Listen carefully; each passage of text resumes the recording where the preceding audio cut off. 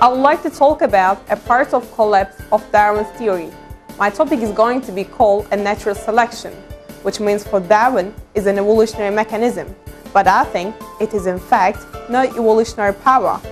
Natural selection cannot create new species. I mean, just as it's impossible for life to occur on Earth by chance. However, Darwin asserted that there are species that they do transform themselves to another species. For no such power that exists in nature, what we call nature is some of unconscious atoms that make up the soil, rocks, air, water, and everything else. This lifeless heap of matter has no power to transform an invertebrate creature into a fish and make it climb on land and turn into a reptile and turn into a bird and make it fly and finally make it a human.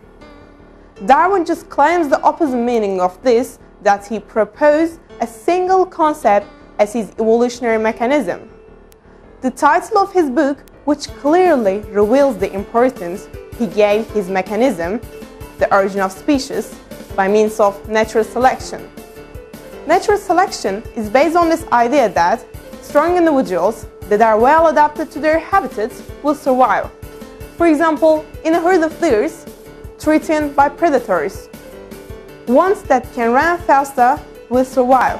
After a while, the deers will mostly consist of strong, swift individuals as the weaker and slower ones fall prey. However, this mechanism does not cause deers to evolve. It does not transform them to another species, for instance horses. Natural selection can only eliminate weak, disabled, and sick individuals and ensures the continuance and health of particular species. So it has no evolutionary power. Well, Darwin was also aware of this problem. He confessed in his book, The Origin of Species, saying that natural selection can do nothing until favorable variations chance to occur.